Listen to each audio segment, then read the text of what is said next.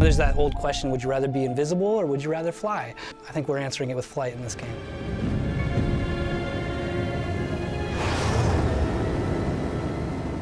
Dark Void was something that kind of organically fell into place. In the beginning, when we were initially talking with Capcom, we had, we had a guy with a grappling hook.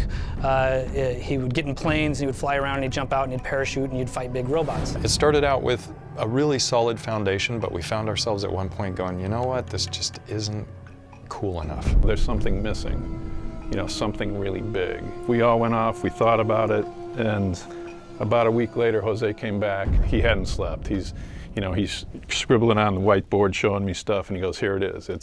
It's vertical combat."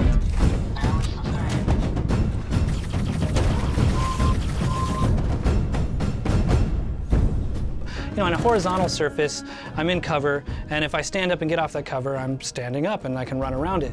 On a vertical surface, when you're moving up and you're fighting, you can't stand up, and in fact, if you try to, you're gonna fall to your death. So no longer are you able just to hunker down completely safe while you reload and the enemies wait for you to come to them. Now you're holding on with one hand, and you're scaling up vertical surfaces, and you're scaling down. You feel like there's a 360-degree combat sphere because you're looking up, down, to the side, behind you, over your shoulder, scanning for targets, so suddenly you feel like you're in the center of just this chaotic mess.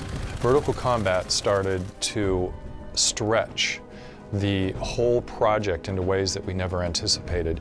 The rocket pack followed afterwards. We did redesigns of the environment from scratch to support it all. It all fell into place when we got those new ideas.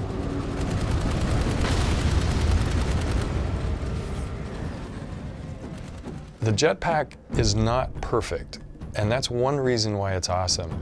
There's almost a sense of being just barely in control with this jetpack. In other words, it feels like you've just strapped a 30-pound rocket to your back, and when you hit the go button, there's that moment of chaos where your arms and legs are flailing and you take off. When I was a kid, I used to be on rope swings a lot, and that was kind of fun. There's always that moment where right after you get off the rope swing, there's that, ooh, you have that moment where your stomach kind of drops out. I think that's a fun feeling, and hopefully we can capture some of that in here. そうですね。やっぱりワクワクする感じっていうか、本当にアドベンチャーの世界に入っていた感じっていうかですね。やっぱり空飛ぶっていうことは、実際には人間はできませんけども、本当に自分が、飛んでですね。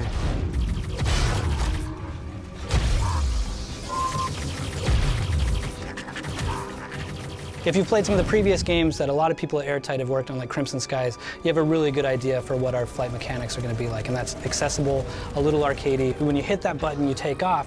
We want it to feel like, okay, cool, I get it, I know how to fly this thing. This is a game where we want you to just have a blast, either on foot or flying.